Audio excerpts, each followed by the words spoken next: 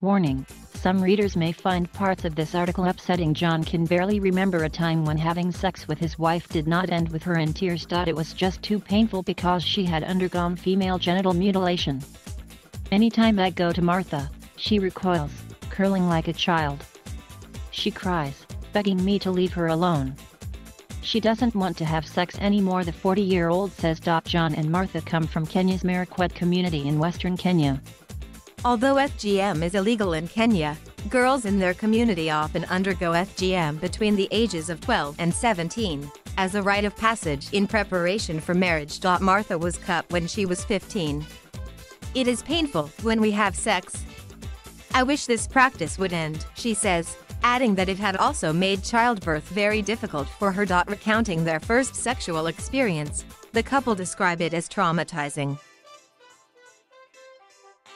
Martha says she felt a lot of pain and it is not how she had imagined sex would be. She had to ask her husband to stop. I try to be very compassionate with my wife. I don't want her to feel like I don't respect her, yet we are a couple.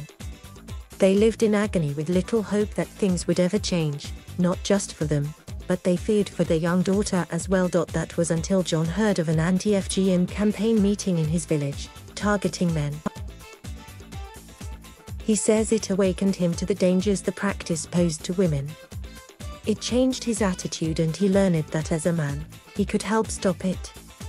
After all, it's men who have a say about children, and if I say my child will not be cut, then she won't be. It is a transformation. Moses and his wife Josephine, also members of the Marakwet community, have embraced. The couple, married for close to 25 years, have also had a difficult sex life because of FGM. Josephine was cut at a young age and describes their sex life as an endurance test. It is always painful, but I have learned to persevere through it. Josephine says the couple thought they were alone in their struggle until they met other couples who were struggling with similar challenges. Discussing sex and related topics such as FGM is still taboo in many Kenyan communities, especially among men. No one told me anything about having sex, especially with an FGM survivor.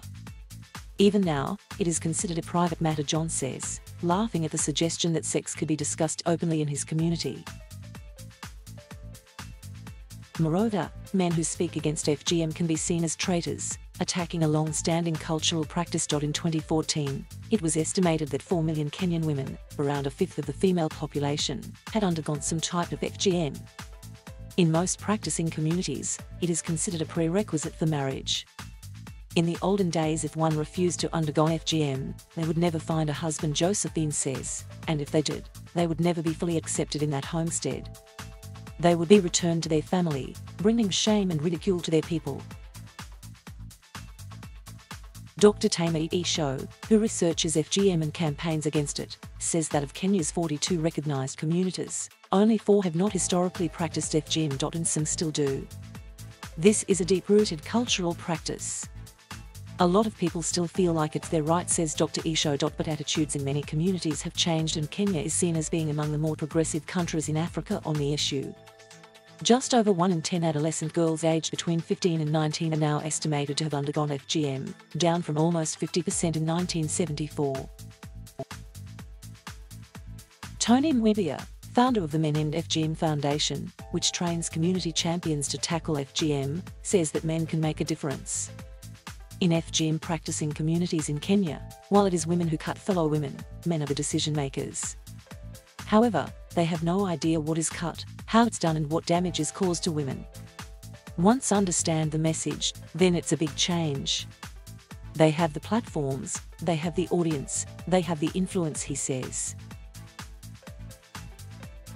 After attending the anti-FGM meeting, John decided that his daughter would not be cut. He was also able to articulate something he says many men are not willing to admit. FGM affects men too. Many aren't in pain but simply persevere. Some cultures say FGM reduces women's alleged promiscuity. FGM only reduces the love between a man and his wife. For women like Josephine, having male allies makes all the difference, especially in a patriarchal society. We once felt powerless, not anymore. As a survivor, When my husband says he doesn't want FGM for our daughters, I'm happy. Our neighbors have also followed suit. They say their daughter won't be cut. Asterisk, the names of the couples interviewed for this article have been changed to protect their identities. Type 1, clitoridectomy. That's the total or partial removal of the sensitive clitoris and its surrounding skin. Type 2, excision. The partial or total removal of the clitoris plus the removal of the labia minora, or inner skin folds surrounding the vagina. Type 3, infibulation. The cutting and repositioning of the labia minora and the labia majora, the outer skin folds that surround the vagina. This often includes stitching to leave only a small gap. Type 4, this covers all other harmful procedures like pricking, piercing, incising, scraping and cauterizing the clitoris or genital area.